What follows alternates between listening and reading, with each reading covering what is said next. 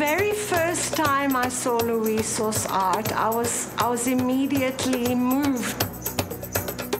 He basically does it from memory. That's what is really quite striking.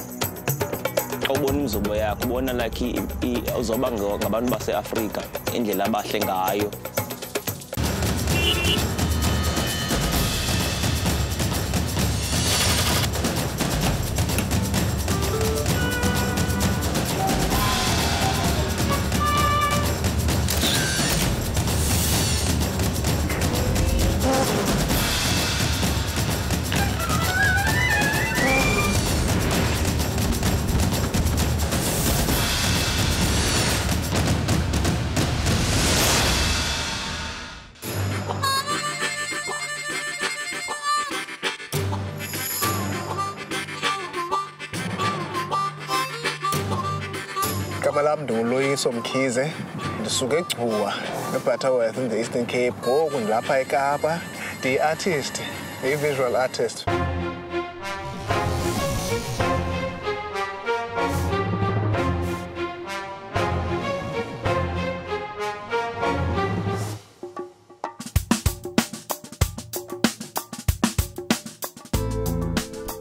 Ndikhulele ngazalwa eGcuwa, ngoku ndilapha eKapa. To a family of 6, both parents and 4, and 3 other siblings. Loyiso he always stood out, you know, he had a loud personality, but he was very conserved, and the family did a very good job in that. My parents, most importantly, because they exposed those needs. Grahamstown Arts Festival, you know, bought me art books when I was still a kid, very young, from a very young age. I mean, I was called an artist before I even knew what that was. Comics, this is Tandabo. So we find a replicator like Power Rangers or a Latino band. But we draw a Latino Mugli band. So as no years because we like and I just think it be Zanje natural about Idalo and Jizabo. This is one alawi yabo.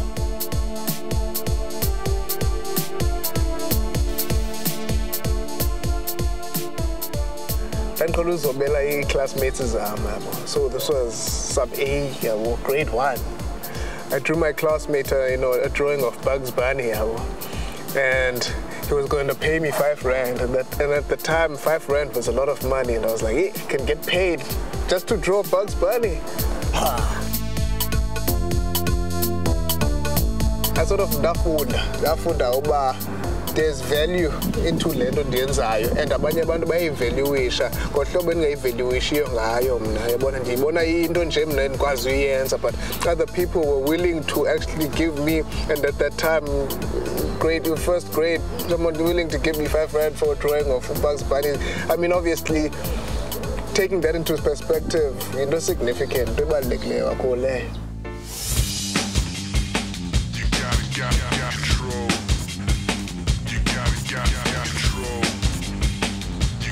Kwafika ixesha lokuba ndisuke high school ndiye etertiary. That decided ukuza apha eKapa SCPUT to study graphic design.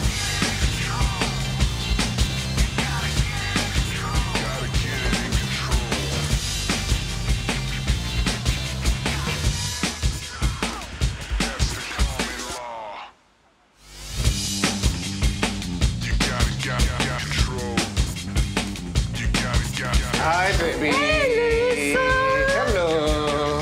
I'm good and you. I tried to phone you last night, but your phone was off. I see the gallery still full of life.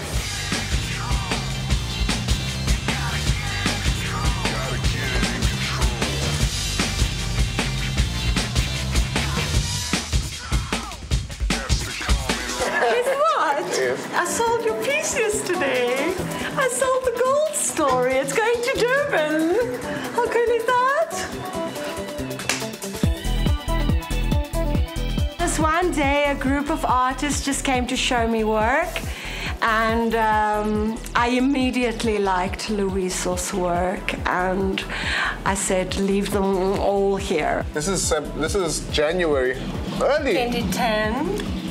2011. 2011. Beginning of 2011. I came here and I left my work here with this lady. I wanted everything. 2 artworks of mine. And within a week, she had already sold them. That was the next day. You've forgotten. The next day, this old lady came in and she was like, I didn't even hang it yet. It was behind something. It was similar. And she said, oh, I remember the nanny that looked after me in Zimbabwe. She had the same caring eyes and I have to have this.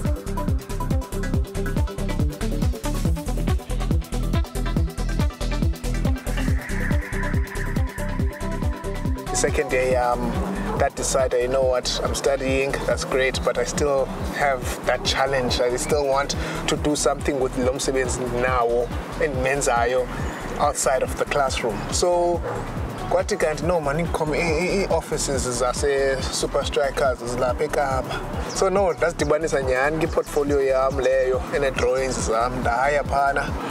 And I met the guy who was the creative director at the time, Alex Kramer. And he saw my work and loved it.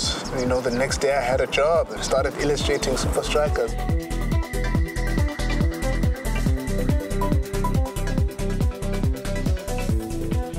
I remember seeing like his name on the Supa Strikas, and I was so impressed, man, because the Supa Striker in this KWEZI bugela like so okay what, and then next thing yo ipuliako Supa Strikas like shop up I triple out. First thing that ends I phone tata wami phone no mama, hey, so obviously nanivuya nyani because galoko this dream that I had all this time and this thing that my mother and my father told me I would be able to do one day, I did it. You know, so there was that success, that feeling of success, that feeling of fulfillment. Like, I know, yeah, this is what it feels like to work hard and then get rewarded for it. Yeah.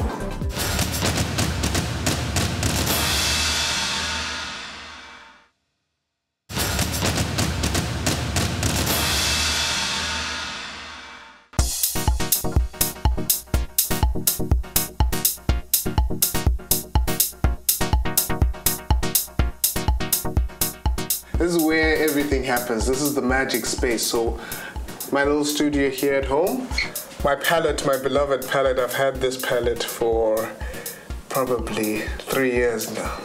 So a lot of layers and a lot of layers and a lot of layers go into this stuff. And my trusted painting pans, I won't put them on right now, otherwise I might have to kick you out of my studio and start painting. So I do a lot of work. I do both painting and illustration. So comic book illustration, that coming from KWEZI, the comic book that I do on my company.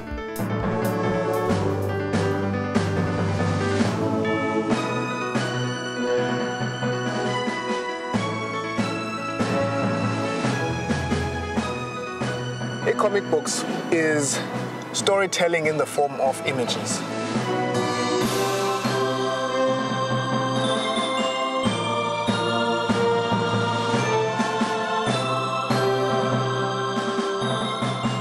This is the second issue of the comic book.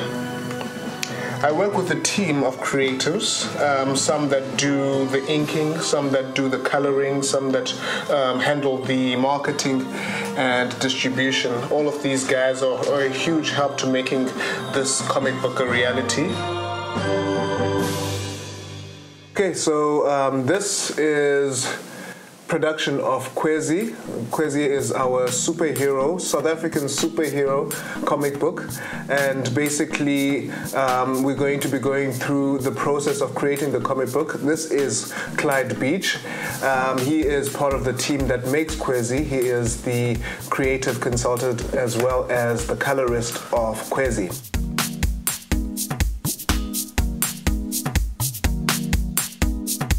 What we do is obviously start off with the script. We read the script, it comes in written format. And our job, my job, is to illustrate what I see and interpret whatever I get from the script. These images zidityaniswe ephepheni. ufumaniseke kuba page 1 nazi i-panels. Ezi panels ezi zixela elibali ngohlobo lokuba ukwazi uba ufunde ipanel yokuqala ubone umuntu esenza i-gesture ethile so maybe uthetha nomnye umuntu. That image is illustrated, idrowishiwe ngumuntu loo nto leyo, and then ngophezu kwalo drawing leyo kukho ngoku nento kuthiwa speech bubbles, which is where the text goes. So I would say that comic books is sequential art. And his job is to take what I've created on paper, scan it in, and obviously he will take to Photoshop and then start inking and coloring. When we get KWEZI from Loyiso, it's the pencils, as you can see, as he just showed you earlier on. Once Loyiso scanned it, it's a little bit light, but you can see it on the screen over there. Those are those exact pencils scanned digitally. Then Loyiso will go along and we'll get some inks added to it. Once you got it inked, you got your clean solid lines, your solid black and your filled lines. Coloring is done digitally these days, but before it used to be done by hand, so people would actually sit there and paint it by hand. But now, because of the digital era, we are able to scan in drawings and then colorisha windows for no Photoshop. That's where I come in. First step in the process that I'll start adding flats to it. So I'll start giving the characters, you know, the colors for their get-up, putting in their skin colors, getting their eyes filled. So you get your basic shape.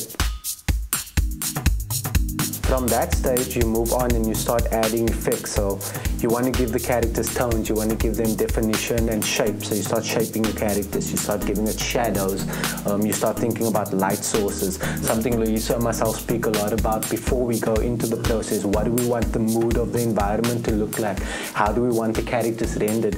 We start adding to the render, we start adding pin light, little bits of light to show what the direction is, how the ambience is affecting the character. And obviously this is dependent on the story itself from the script.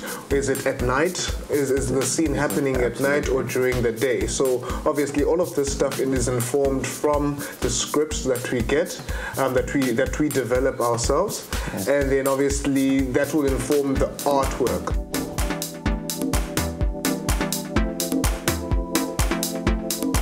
What's cool about this is that the comic book, a 19-year-old city dweller, imagine that he's somewhere in Johannesburg and he discovers he's got superpowers.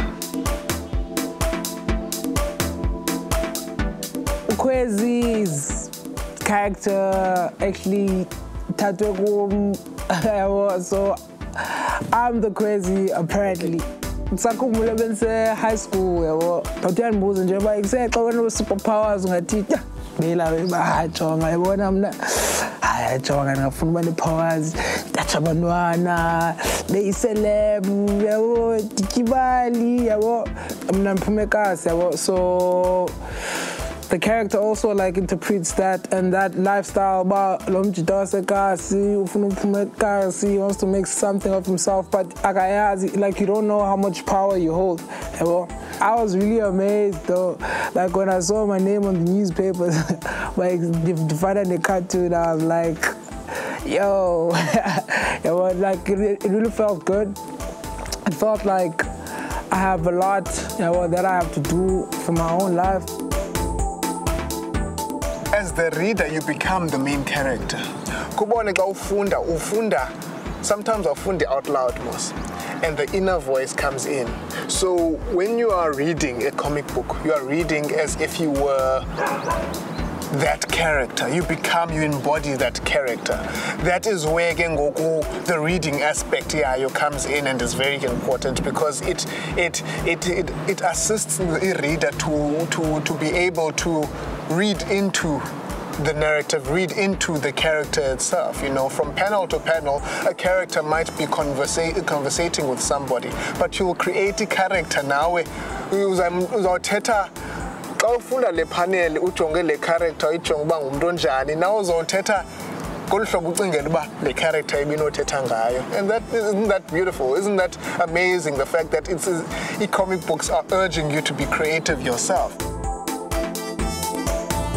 Now these guys, although they are superheroes, but they share a link towards our prominent South African cultures. It's important to tell our story, and proudly so. Someone who's going to pick up the comic book, abone a superhero efana naye, yebo, ethetha ilanguage yakhe, esharisha environment efana neyakhe.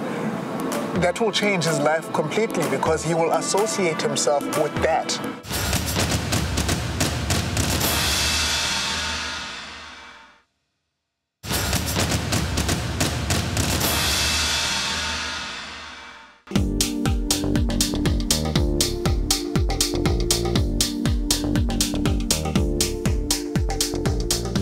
Part of the initiative in the Tatayum as an artist is to go to his goal from school to school and try and inspire young artists from a very young age what you can actually do with the talent. This guy. Loyiso zininzi anokwazi uthetha ngazo ba motivate abantu ngoba akavezanga wafika kule ndawo kuyo ngemini ewane usuka kude gqithi. When I was their age, I used to do this stuff. I used to sit there and draw. You can draw dogs as well. Yeah, octopus. What's your name, my boy? Sandul. Huh? Sandul. Sandul. Zulu. Yeah, this is good work.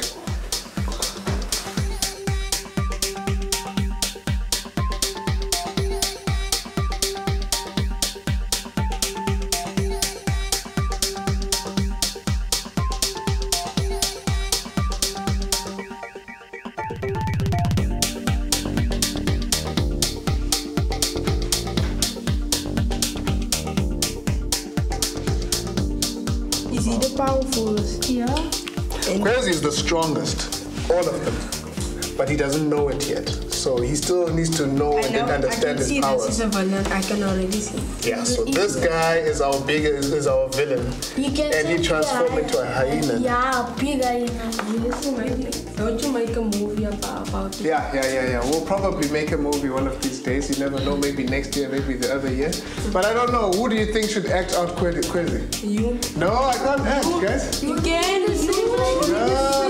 There's so many guys that don't you this guy.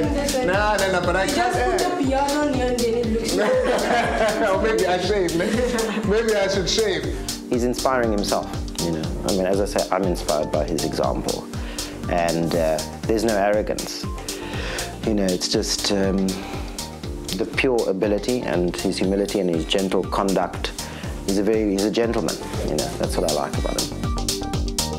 All of us, we are all learning. I'm still learning. There's a lot of stuff. I'm still learning. But there's a lot of stuff that I can't do yet. But, you know, you learn, you know, how to draw cars, for instance. Because sometimes you have to put a car in your comic book. How do you draw a car doing a donut and make it look like it's doing a donut? Yeah. I can do it. You know? Because sometimes, because your mind, because when you're an artist, your mind keeps taking pictures of whatever you see. You take pictures, that's why you call it the photographic memory. You use the memory that you have and you put it on the paper. I don't know how it happens, but I'm sure you guys, it happens the same for you, no? Yes. Yeah. So you have to make sure that you're feeding your mind all the time, reading comic books, reading books, you know, art books, you know, go to the library. You guys have a library around here? Yes. Go to the library. Last term, we just finished one comic book, Choices. The comic book is called Choices. Why it's called Choices? Because we wanted to educate the kids in our community about the choices they make in life. Because here in our community, kids they are faced with lots of problems, whereby gangsterism, drug abuse, and maybe verbal or physical abuse is one of the big choices. We just want them to speak up and speak up for themselves and to make the right choice.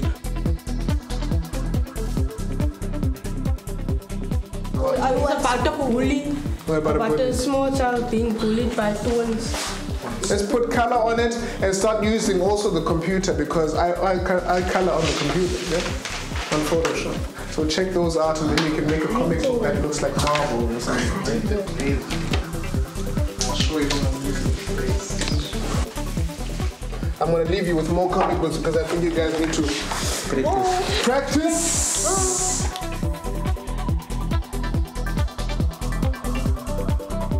KWEZI! Hi. Hey, what a success, Magenge. Hey guys, seriously, I condemn Nandi more than ubona abantwana, you know, young people. They appreciate umsebenzi owenzileyo.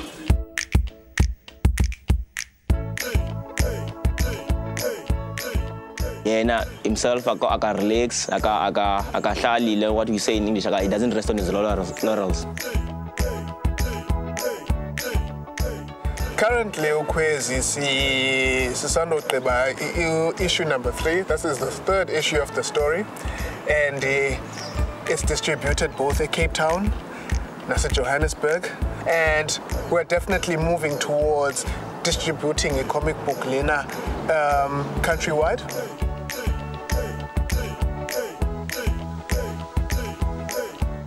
Dine exhibition, solo exhibition isn't that esendizenzile in my career. Phezu koko daba awarded the opportunity yokwazi uba ndiyo-exhibita in a group exhibition in New York in 2014. But the ones that stand out were ezi ufumaniseka uba ndenza umsebenzi ozoba nentsebenzo ngapha kwale nto ndiyenzileyo mna. I've seen Loyiso's work just improve. I didn't even know that it could get better when I was so impressed in the beginning. But I've seen versatility of subject matter. I've seen some of the animation quality coming in a very unique way.